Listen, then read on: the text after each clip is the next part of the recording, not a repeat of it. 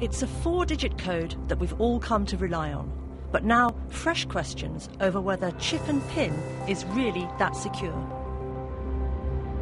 We have to question the entire architecture that surrounds chip and pin. It really is time for a closer look to be taken at this whole area. This flaw is really a whopper. It's only been up and running since 2004, yet paying by chip and pin is now an integral part of our lives. Most of us pretty much take for granted that chip and pin is secure, and the banks seem to say that too. But is this system really as reliable as it can be? We've been speaking to a team of computer scientists who think it's not. Over the past few years, the Cambridge team has uncovered a series of weaknesses in the chip and pin system. 2 years ago, we featured one on Newsnight, showing that criminals could create a cloned card. Now, the same team has found a way round the chip and pin system that's so simple, it shocked even them. Well, we think this is one of the biggest flaws that we've ever uncovered, that has ever been uncovered against payment systems. And, you know, I've been in this business 25 years. This is a flaw on a system that's used by hundreds of millions of people, by tens of thousands of banks, by millions of merchants. So how does the attack work? Essentially what it does is exploit a flaw in the chip and pin system that allows the terminal to think that a correct pin was entered and the card to think that a signature authorized the transaction. So at the end, the receipt says verified by PIN. The bank is going to think that the PIN was entered correctly, but the criminal actually did not know the PIN. Cambridge University gave us permission to see if the attack works in real life. The team set up in one of the university's cafeterias. We obviously don't want to give out too much detail, but in simple terms, SAR is hooking up the stolen card to a chip. This is controlled from a laptop and runs software written by the team. All of this is hooked up to a fake card which slots into the actual shop terminal. The kit wouldn't have to be this big. The team's already working on miniaturising it into a unit the size of a remote control. SAR has a trick up his sleeve. His dummy card has a concealed cable running up his arm to the kit in his backpack. So will it work? Hi. He doesn't need to know the actual PIN from the stolen card. Any combination should do. The stolen card is getting a message that the purchase has been authorised by signature. This mismatch should allow the transaction to go ahead. And yes, it does. The printout states it's been verified by PIN. In fact, SAR tried a handful of high street debit and credit cards, keying in 0000 as the PIN, and it worked every time. The team tried out 4 common cards. 2 credit cards issued by HSBC and John Lewis, and 2 debit cards issued by Barclays and the Co-op Bank.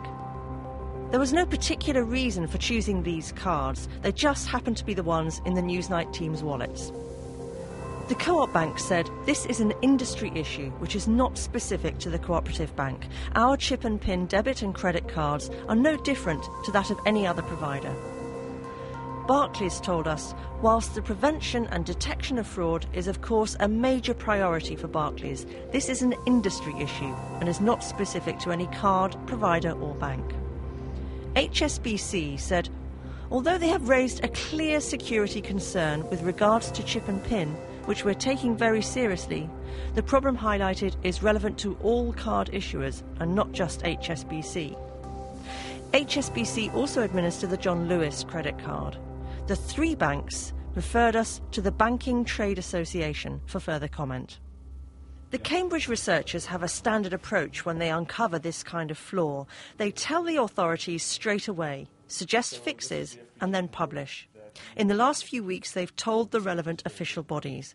But in reality, how easy would it be for someone without a PhD in computer science to carry out this attack?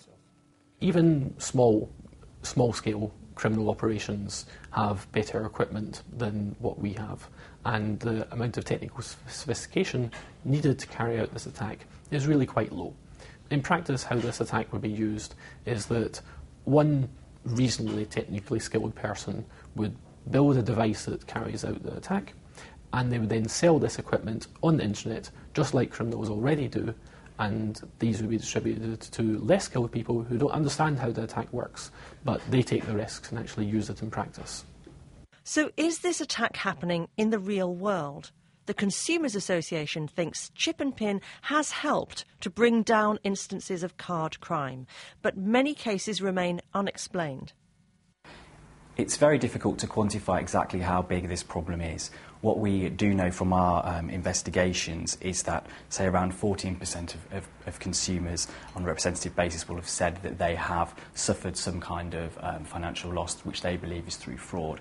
The percentage of that which is actually from this type of potential problem with chip and pin is something that's a lot less clear. What we do know is that we do have cases that are brought forward from individuals which seem quite persuasive. In America, they're thinking of bringing in chip and pin too, and the Federal Reserve has invited one of the Cambridge team to talk to them about how secure they think it is. But judging by the title of their paper, they've pretty much made up their minds. Chip and pin is broken. So whose job is it to sort this out? Every time you use a card, data on the transaction is generated along the way. The Cambridge team thinks that customers would be better protected if banks were forced to produce this entire audit trail in disputed transactions. In practice, banks often ask customers to destroy their card, and therefore its chip, as soon as they report a problem. Just because verify by PIN is printed on a piece of paper which comes out of a machine proves nothing. It's for the bank to prove that it was verified by PIN, and that statement is actually totally irrelevant. So this is why they need to produce evidence of the counter in the card to see if the counter in the card is roughly equivalent to the number of transactions that the card has done throughout its entire history, for instance. In November last year, the law changed, placing the onus firmly on the banks to prove that a customer has been negligent in any dispute. In the UK, it's the FSA, or the Financial Services Authority, which has responsibility for overseeing how that new law works in practice, though they say it's up to the industry itself to decide how best to comply. The chip and pin system has a 700-odd page manual, but the Cambridge team says it has so many holes in it, the whole thing should be rewritten, but with outside scrutiny, so that next time any bugs are found before consumers have to rely on the system. I think the first thing that banks should do is fix this vulnerability. There are ways for them to upgrade the chip and pin system which would prevent this attack working for most of the transactions that happen in the UK. Not all, but most. They should also look back at previous transactions where the customer says that their PIN had not been used and the bank records show it has, and consider refunding these customers because it could be that they are a victim of this type of fraud. We understand that behind the scenes, some of the banks are already working on fixing this flaw, but they obviously haven't all fixed it yet, because the banks didn't alert any of us to the purchases we made using the Cambridge attack, our cards, and a PIN of 0000.